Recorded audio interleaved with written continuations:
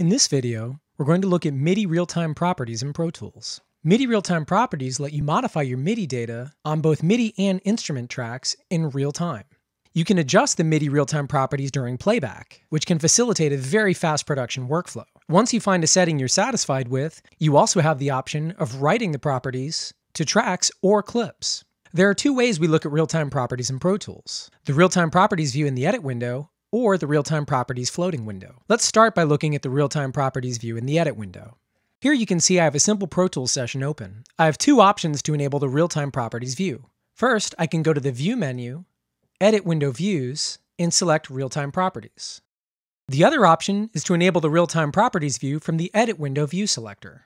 Then the real-time properties view will become visible. To enable one of the real-time properties, simply click on the button in the real-time properties view. Here I have the option to modify quantization, duration, delay, velocity, and transposition on the track.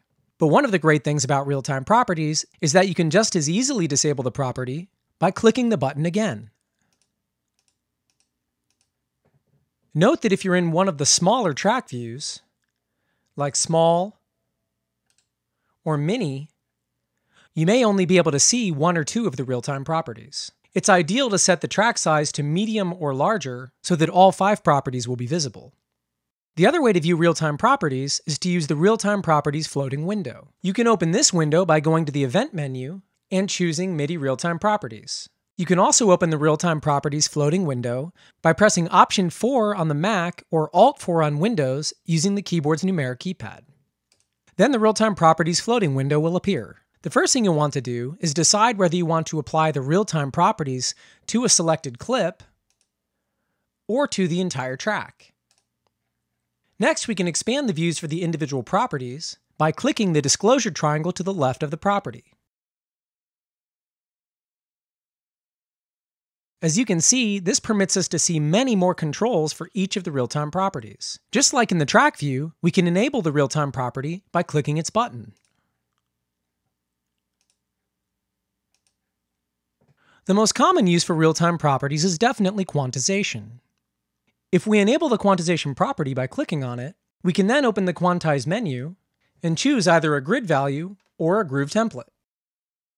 We can also adjust the swing percentage by either using the arrow keys or typing in a value. If you'd like to view the expanded quantize options, you'll need to go to the real-time properties floating window. Here I can enable tuplets, offset, quantization strength, include range, and randomization.